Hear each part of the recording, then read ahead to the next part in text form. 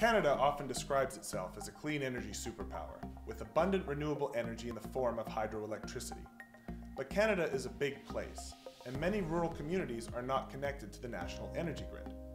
For hundreds of rural towns across the country, the only option has been to turn to diesel.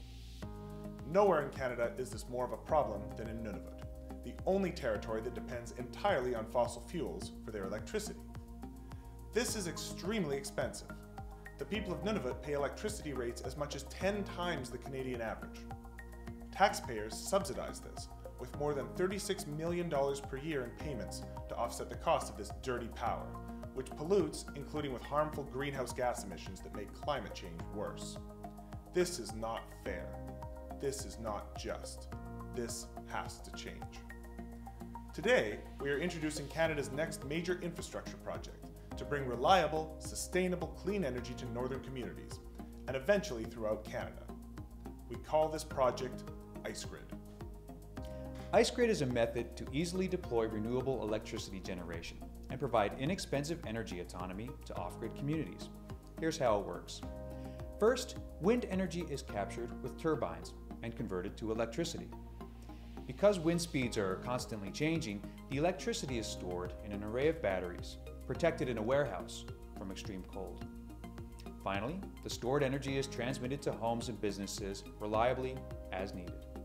Over the past 15 years, renewable energy technology has been improving at a rapid pace, to the point where today it is now cheaper to use renewables like wind than fossil fuels like diesel to power communities. With this in mind, an ideal location to pilot IceGrid and demonstrate its capabilities is Iqaluit, the capital of Nunavut. To make IceGrid happen, there would be an initial upfront cost of construction. About $150 million to build wind turbines and $88 million to purchase and install the batteries.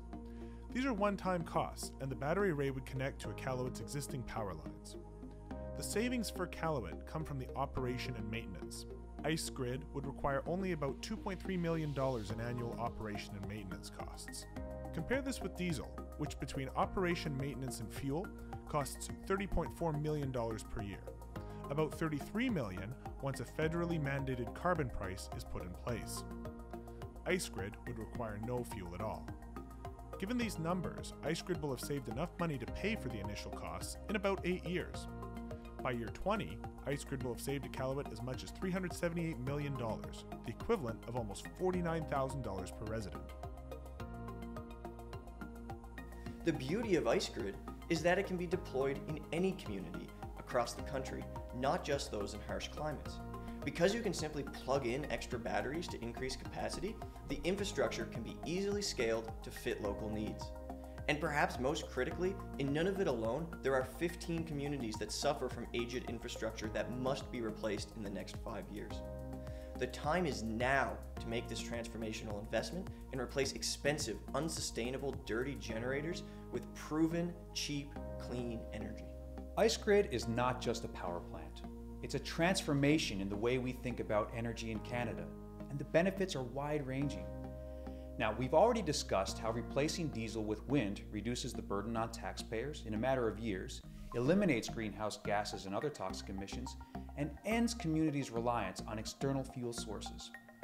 The result of these improvements will be local economies that are more sustainable, and this will enable improved growth and increased quality of life. Cleaner air and lower cost of living means these communities will be more attractive to new residents, meaning more families, businesses, and amenities. The planning and development of IceGrid infrastructure in multiple communities will create and sustain jobs in the renewable energy sector. This is a sector with global growth trajectory, and by scaling IceGrid across our country, Canada will finally position itself as a true clean energy superpower. All of this will have begun in Nunavut, where its people will be leaders in global renewable energy expertise. Climate change is the most important policy issue of our time. Our economy is being shaped by it. Our people are feeling its effects. But one thing is for certain: the need for abundant, reliable, and climate-friendly energy will only grow. Further, we have to build Canada to be stronger than ever, and that means empowering our communities with the knowledge and technology necessary to generate their own renewable energy.